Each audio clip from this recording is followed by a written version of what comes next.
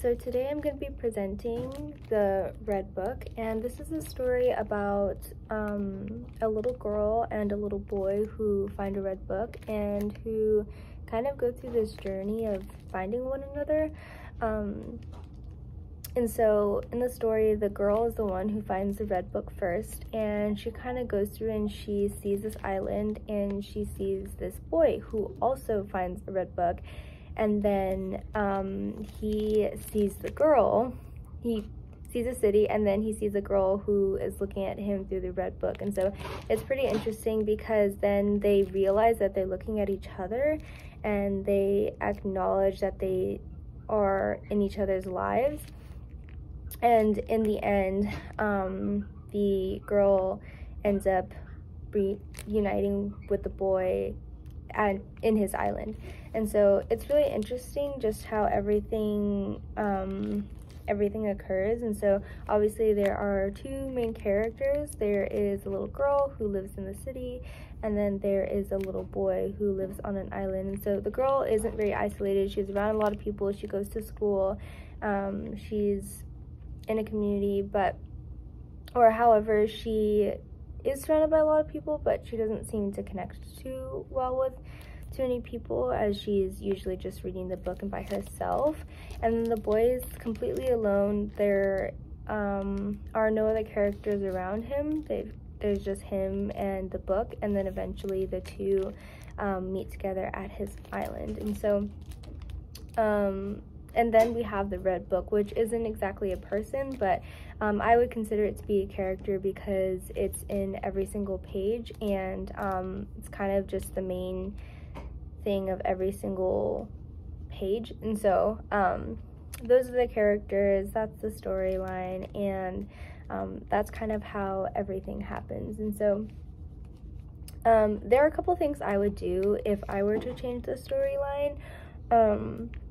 First, I would make the point of view be the point of view of the book, because although there are only two characters who open this book and read it, I think that it would be interesting to see how many people have actually read this book and just how old this book is. And so how I would change it is I would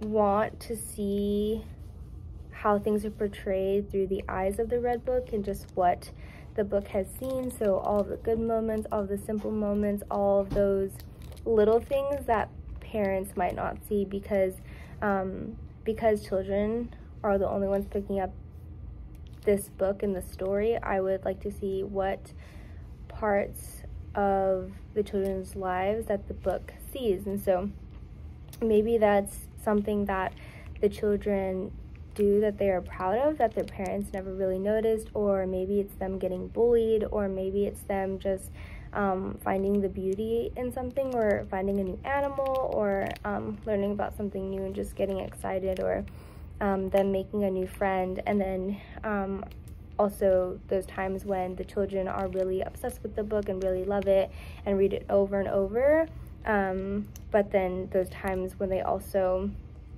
completely forget about it and they just kind of throw the book to the side, even though they had read it on a constant basis for a long time. So I would like to see kind of portray the book in a way that has feelings and emotions, but doesn't exactly say that.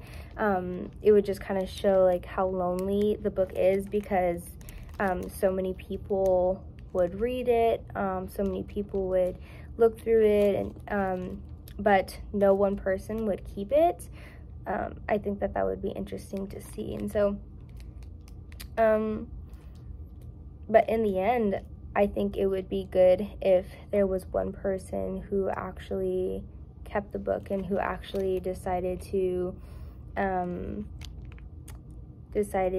pass it on to their children. So I think it would be interesting to see if a child grew up with the book and if they kept returning to it, and if the book kind of became like this almost like a security blanket that someone had, and when they needed some type of comfort, they could go back and read this book, and then maybe they would read it to their children and keep going until it got worn out, until like pages came out, and how the book felt about that, and how it felt loved, but also knew that it was fading away. And so, but in the end, it could be how the book has come to an end and its use has come to an end, but it would portray this lesson of how like the importance of love or friendship or community or something like that. So I think it would be really interesting if we could see the book from that kind of point of view, as it would be emotional, but also would teach a really good story. And so I would like to see it from that. And so just a little bit about the book itself before finishing is it's a hardcover. You can see it's a simple simple drawings, and then